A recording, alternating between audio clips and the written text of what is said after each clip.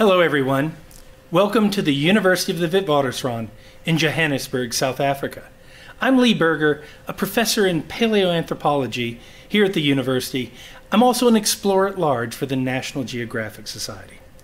Because of the extraordinary circumstances occurring around the world due to COVID-19, we at the university decided to do something special. We decided to give you a behind-the-scenes tour of this extraordinary fossil hominid vault.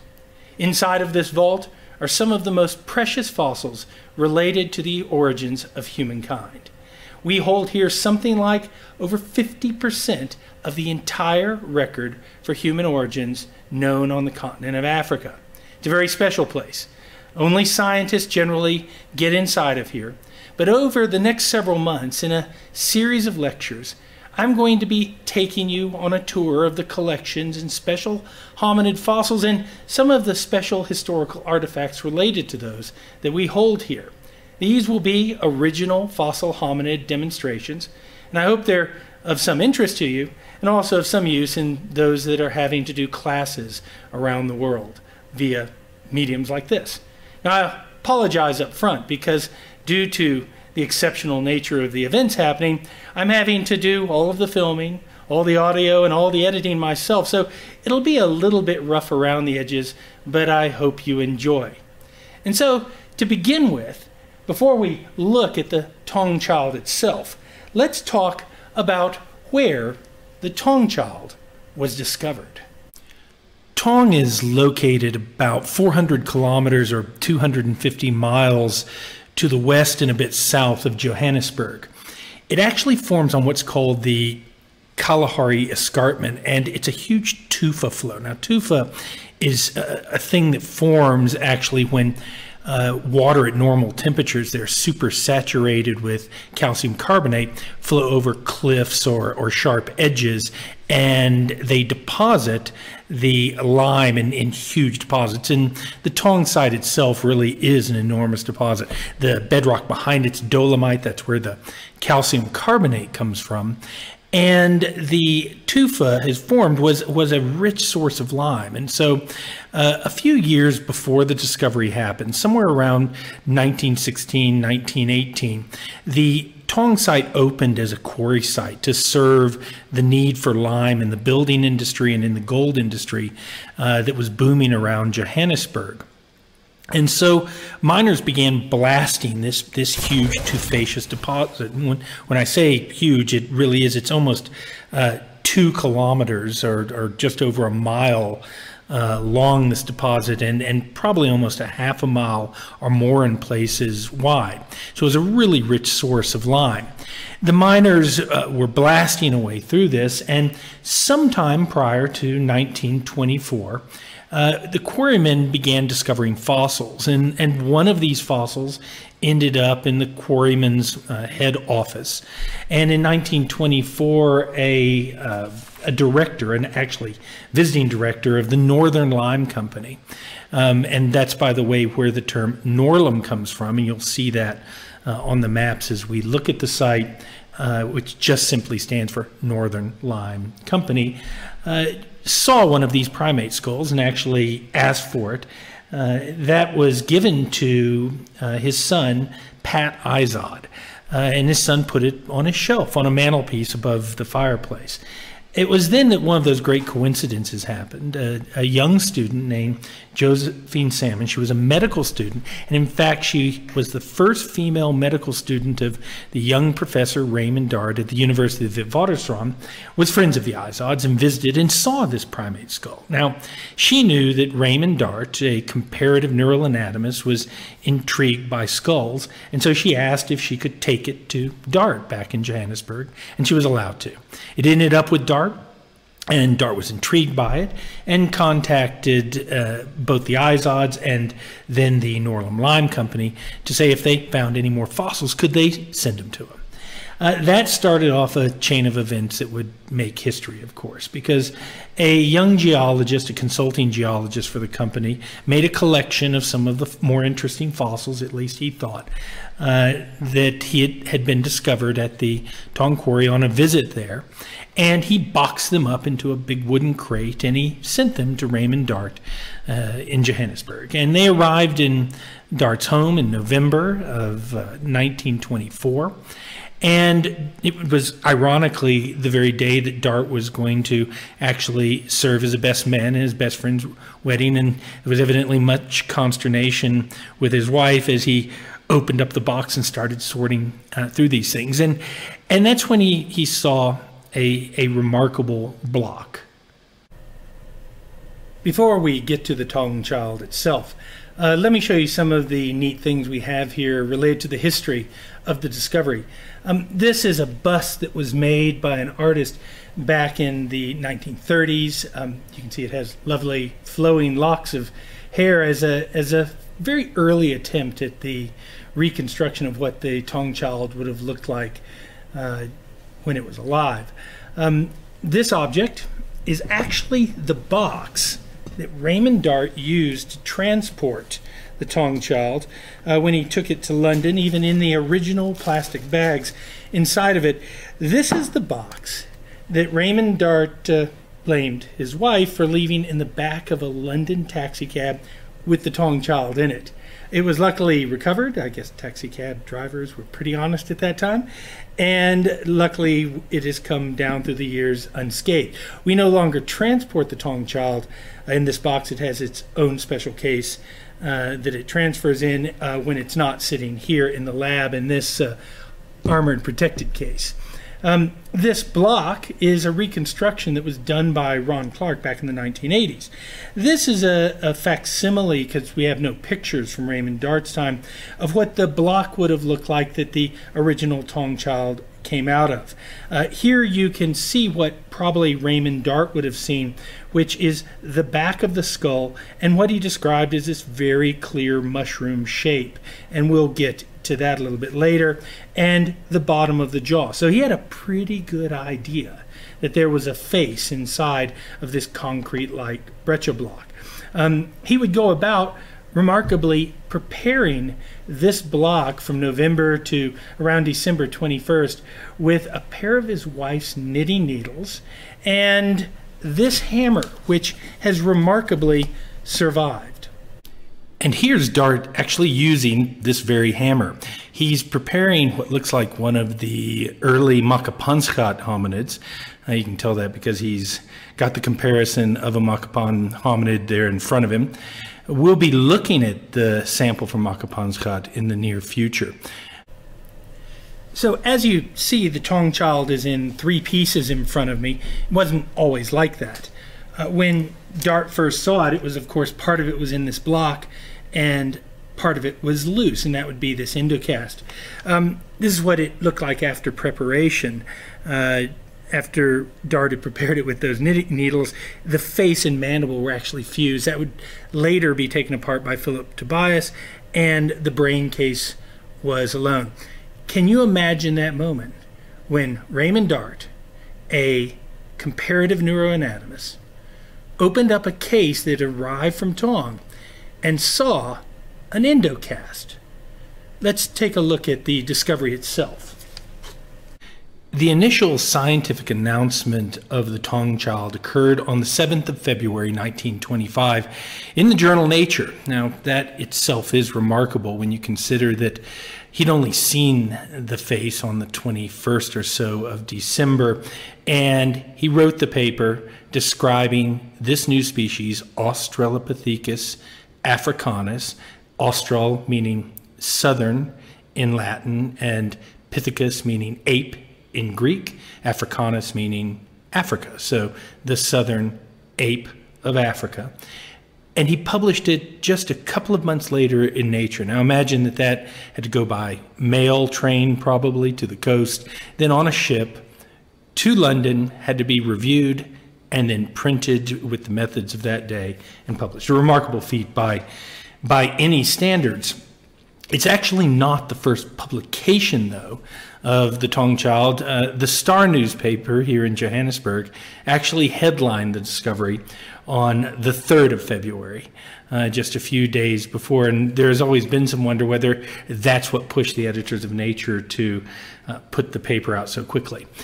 Not surprisingly, the announcement in Nature was not received with open, welcoming arms by the dominant British Academy of Scientists, largely led by Sir Arthur Keith, Grafton Elliott Smith, Sir Arthur Woodward, who, not coincidentally, were part of what was known as the sort of Piltdown gang. They were the people involved with the scientific description of the Piltdown skull. The Piltdown skull had been discovered in England at a place called Piltdown, and it was the exact opposite of the small brain Taung Child. It had a large human-like brain and more ape-like jaws.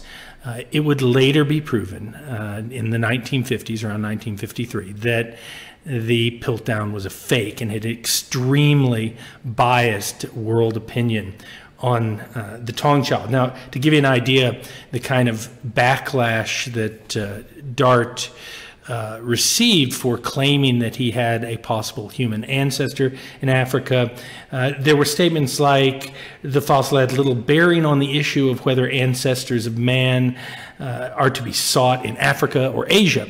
Now, that's coming from the idea at the time that humans had a distinctly Asian origin. Some scientists even went so far as to suggest it was perhaps just a baby gorilla, and that the Taung Child would bear little out on anything other than the origins of apes themselves.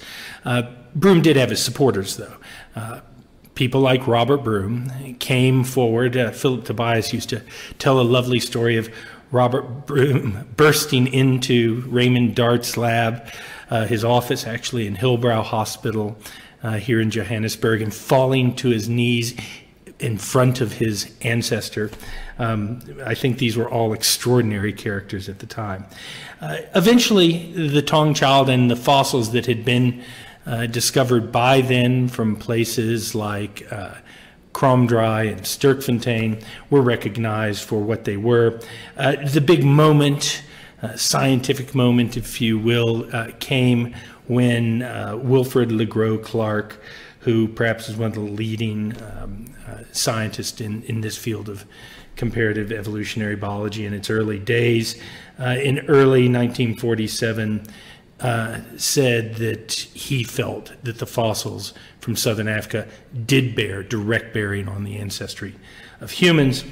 And in February 1947, there was an anonymous paper, interestingly, published in Nature that told of Wilfrid Le Gros Clark's January pronouncement that the Taung Child was indeed a hominid. And literally that day, Sir Arthur Keith recanted his position and said that he had been wrong the entire time. A remarkable thing for the sort of stuffy nature of science, and particularly English science at that time. So let's start by looking at what Raymond Dart would have first seen. The first thing that he really noticed when he opened up that crate arriving from Taung was this endocast, and it really was a remarkable thing that Raymond Dart was the recipient of that, because Raymond Dart was a comparative neuroanatomist, and probably one of the few people in the world that would have recognized the real significance of this specimen. Now, firstly, what is an endocast? Well, an endocast is actually a mold of the inside of a skull, and it preserves potentially features of the external morphology of the brain, because as you are alive, your brain is effectively beating and molding an impression of the outside of its surface anatomy onto the inside of your skull. The younger you are, like the Taung Child being very young, the better often those sulci and gyri are preserved. As you get older, it tends to smooth out a little bit as the skull hardens and other things happen. Now, to explain what happened in this particular case, because you have half of an endocast here, I brought along a chimpanzee skull to sort of illustrate this for you. So here you have the skull and the face of this chimpanzee. It's clear that the Taung Child was lying on its side, something like this, and sediment from the cave infill that it was in entered the foramen magnum. This is this hole right here that your spine attaches to. It began to fill, but only filled halfway. So we kind of know where the floor level was, and when it passed, it didn't fill up. So it was probably relatively dry sediment that initially filled it, but that sediment would soon harden by lime. That would then preserve this just magnificent endocast. Now, one of the first things that Raymond Dart noticed was this area down here, which is what he interpreted as the foramen magnum itself, the position where the spinal cord enters the skull. Now, that's a really important area because, as we go back to our chimp friend here, in quadrupeds, and chimpanzees are quadrupeds, when I put the skull in something approximating the sort of Frankfurt horizontal position, which is about like this, in quadrupeds the foramen magnum is oriented slightly backwards because the animal walks on four legs. In the case of chimpanzees, of course, they knuckle walk on four legs most of the time. And so the foramen magnum, if this was from an ape or a monkey or something very small, would have had the foramen magnum positioned towards the back.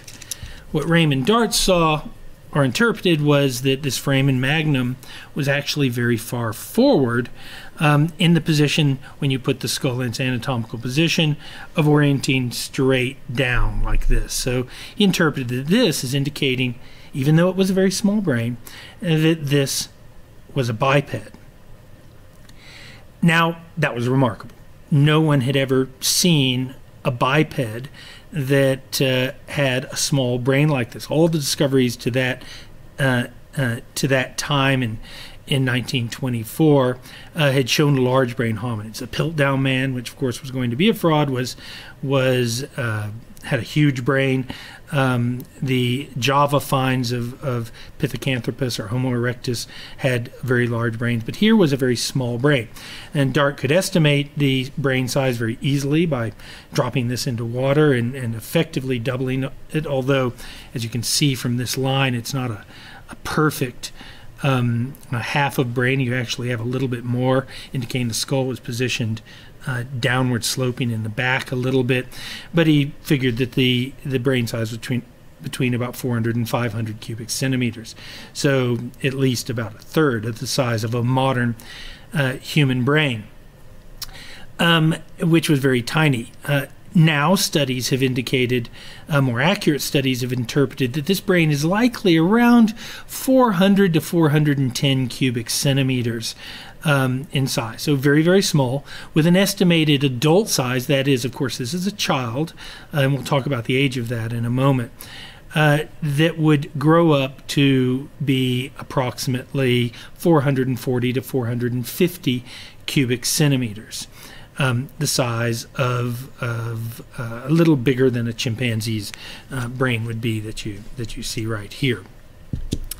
So this endocast is beautiful and remarkable. And I just want to point out some of the features. And by the way, the science of examining these endocasts is extremely difficult, and scientists argue about the morphology of these things all the time. But here's some things you can see on it. Back here you can see beautifully the cerebellum. There's a huge argument over where the lunate sulcus is, but most people think it's this feature that's right down in this area right here. The frontal sulcus is likely down in here. And so you can begin to interpret the anatomy of this. I just want to also take one quick look at the beauty of this specimen. I still think it's one of the most beautiful fossils ever found. I don't know if this light does justice to seeing the calcium carbonate crystals that flash there as you look at the calcium carbonate crystals that formed like little stalactites and stalagmites on the interior of that skull. Remember that this was blasted free by dynamite and is lucky to be in this condition at all. Here's a good look at that mushroom-shaped feature that Raymond Dart saw and was able to correlate with this feature, of course, as I demonstrated earlier, this feature that he saw in the back of the block. After working with the hammers and chisels and knitting needles, this magnificent face emerged. Can you imagine what Raymond Dart thought when he saw this face? Now, as I said, remember that the face, he didn't have a view of the dentition at the time, but he could see the sides of the teeth. And from that, a couple of conclusions were made. One was that this had a very small canine. Even for a juvenile, this female chimpanzee, you can see, has a relatively large canine. He could tell immediately that this had a smaller canine, again, a sign of humans and other hominids even at that time.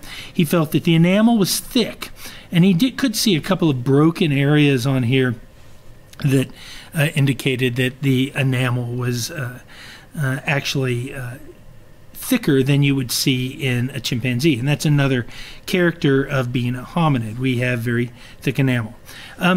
As we look at this magnificent face, you can see a couple other things. As I look at the jaw, you can see that the jaw is not curved like you would find in a human. A human would have a broad, open U type shape. This has a very parallel shape, which is a primitive condition, but not as extreme as what you see in chimpanzees, for example. So again, something leaning towards the human or hominid side. So let's take a quick look at the dentition of the Taung Child. These are all deciduous teeth, so we have deciduous central incisors and lateral incisors, the deciduous canines and molars. This is a permanent tooth here coming in, the M1, the permanent M1. When you combine that with the dentition of the bottom and do modern studies like micro-CT scans of this, there have been age estimates done that place the Taung Child at about 2.5 to 3.5 years of age at death. So here you can see the magnificent fossil, and here you see the jawbone. They were, as I said, reunited originally, and I'll do that for you in just a moment. I just want to point out something interesting that's sort of a tragedy that has occurred with this specimen. You can see that the teeth have gaps between them. Those gaps have actually occurred from scientists measuring this with metal calipers over the years. We can see from the original photographs of the Taung Child that in fact its teeth were in much better condition now. So we no longer allow calipers like that to be used on a specimen like this. Some other characters of this specimen: it has a very small frontal lobe, and you can see here that it's not as developed as in humans. So what I'm going to do now, just as a fun exercise so you can all see this done, my mentor Philip Tobias used to do this with great glee, and I'm going to do it for you. So we're going to put all this back together and reunite this in a way that hasn't been done for a very, very, very long time. So first, we now have reunited the face and the endocast, and I will give you a look at that, the classic image of the Taung Child itself. And then let's see if we can get, without doing too much here, the jaw aligned. And there we can put the jaw back together like it has been when it was discovered. And here you can see now the jaw on the Taung Child. It's an interesting thing about this specimen is that we don't really know the location from where this specimen was discovered. Surprisingly, even though he recognized the importance of the Taung Child, Raymond Dart didn't go immediately to the Taung site to actually explore and see where the fossil skull had been discovered. Lee Berger was one of the first to go shortly afterwards, several months afterwards, in fact, to the Taung site. But all we really have are some grainy pictures that were taken after the fact, often several years after the fact, with quarrymen who are indicating about where the skull came from. But it was pretty much consensus from all those early visitors that the actual site where the skull was found had already been blasted away and destroyed.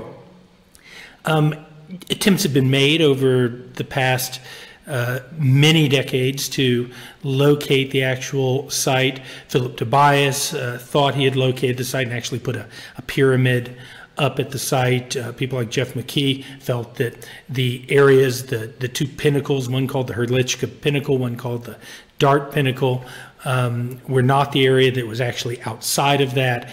Excavations were conducted. Many baboon fossils come from these pinnacles, and here you can see a very good image by Kuhn et al. Of the areas where people think that the fossil skull came from, but no one really knows. So there are many questions we might never know the answer to because we don't know exactly where the Taung Child came from. But there are some questions that we think we can get close to answering. And one of those is, how did this little child die? Back in 1994, I was excavating alone at Gladysville one day, a hominid site I discovered a few years earlier. And I was watching a troop of vervet monkeys playing together on the hill opposite, and suddenly they started alarm calling, and a black eagle came around the side of the hill, and they were watching it and running from it and leaping from tree to tree.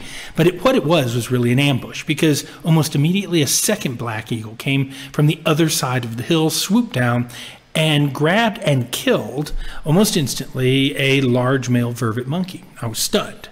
I didn't realize that large eagles like that were real predators of primates in that way, or at least I'd never thought about it at that time.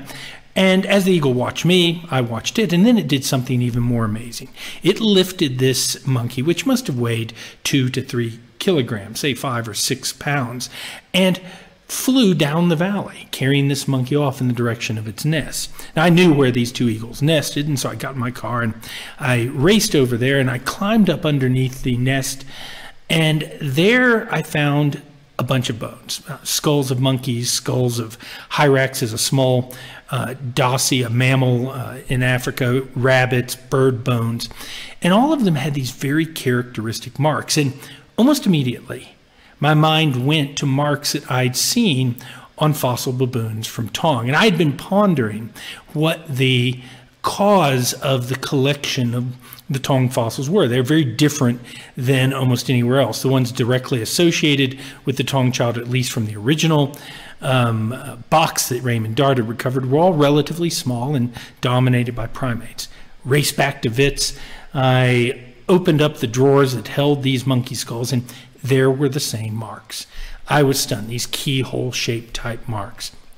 And that would lead me to work with Ron Clark. At the time, we would publish in 1995 the hypothesis that a bird of prey had actually killed and eaten the primates that were alongside the Taung Child, and possibly the Taung Child itself.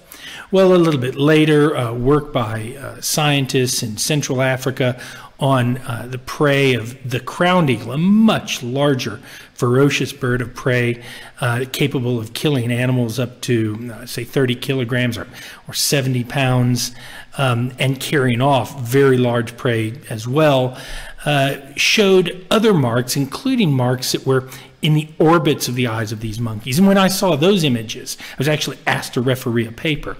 I was blown away, and because I realized that I'd seen those images too. I actually went down late one evening to the vault at the University of Witwatersrand. It was then in the medical school, pulled out the Taung Child, and there were those same notches in the orbit of the Taung Child. And I knew that really we had the culprit for who killed the Taung Child. So let's take a look at them. Let's take a look at some of that evidence for what we interpret as predatory damage by a large bird of prey. I think for me, one of the most striking is this damage that occurs inside of the left eye socket. There you can see these very jagged little areas in a very thin piece of bone. Now imagine that in the base of that orbit, that bone is paper thin. For it to even have lasted is incredible, but that is very characteristic of how large birds of prey even today will go after a primate skull. Probably the chicks are doing this more than the adults, trying to get into the brain, because of course the brain is sitting right behind there, and also just worrying for other parts of the meat that they can get to. Across the surface of this skull are these scratches, and some of them I believe you can even see, even in this light from this distance, scratches all over the surface. Again, a feature that is very, very characteristic of damage that's done as eagles feed on the meat of the face with their talons and with their beak. Philip Tobias, when we first came up with the idea of the Taung Child, immediately ran in and grabbed the endocast again, because he and Raymond Dart had always puzzled over this area right here. That may not seem like much, but it was an anomaly, because what you can see across here and here are impressions in the bone, and maybe this part is actually better. You see this deep impression that we can see here that's got actually bone pushed down into the brain. That had confused Dart and Philip Tobias for a very long time, but of course that's a very characteristic kill point for large birds of prey. These large birds of prey, like the crowned eagle, have talons that are sort of 14 centimeters, or kind of 6 inches in length, and they're razor sharp. And because primates are so dangerous, they have hands, they can grab onto the legs or wings or feathers of these birds. They try to kill them instantly, and they actually have killing talons that they drive into the brain, and they leave exactly this kind of mark on the skulls of monkeys. And so with that evidence, and the evidence of the monkeys that we actually discovered, and the nature of the deposit and the damage on those monkeys themselves, we interpreted that the Taung Child was killed by a large bird of prey. So the final thing to talk about is, how long ago did the Taung Child live? And the answer is, we simply don't know. We don't have the site anymore to directly date it. So we have to make estimates using the baboons that were found with it, as well as where other specimens of Australopithecus africanus have actually been discovered, like Sterkfontein and Makapansgat. And from that, we estimate that the Taung Child lived between 2 and 3 million years ago. But until we can direct date this fossil, we may never know for sure. Well, that's all for this lecture and fossil show. I'll be doing others over the next weeks and months on things like Makapansgat and the Osteodontoceratic culture, the Sterkfontein fossils, fossils from Swartkrans and Kromdry, modern human origins, and of course Sediba and Naledi. If you want to see any particular ones, you can just follow me on Twitter at Lee Berger, and you can actually message me there. Please like and share, or follow me on Facebook at Prof. Lee Berger. I've enjoyed talking to you today. The Taung Child, the holotype of Australopithecus africanus, now has to go back into its secure facilities. Everyone out there, be safe, be healthy, and remember, keep washing your hands. Goodbye from Johannesburg, South Africa, and the University of the Witwatersrand.